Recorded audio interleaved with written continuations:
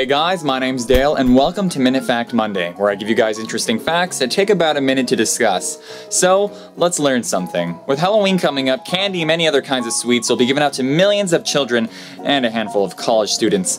But out of all the sweets, which is the sweetest? Most scientists use a table that has table sugar, sucrose, represent a value of 1. From there they've gone on to create a table that measures the sweetness of certain things. Fructose, as can be found in corn syrup, has a sweetness of about 1.8 times that of table sugar.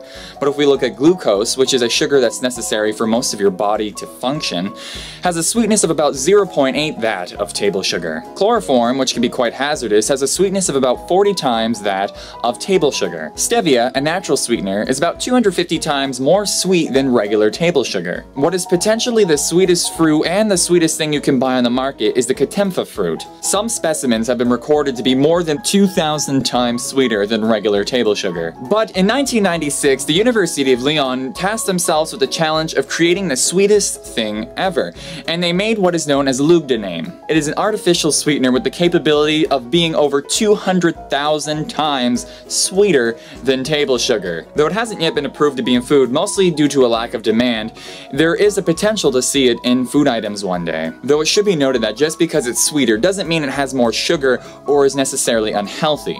So that, ladies and gentlemen, is Minute Fact Monday. My question for you guys is, what is the sweetest thing you remember eating? And with all that said and done, my name's Dale, this is Think Fact, and remember, never stop learning. Thank you. If you like my videos, please subscribe for more, and feel free to check out some of my more in-depth videos where I take more time to discuss interesting topics.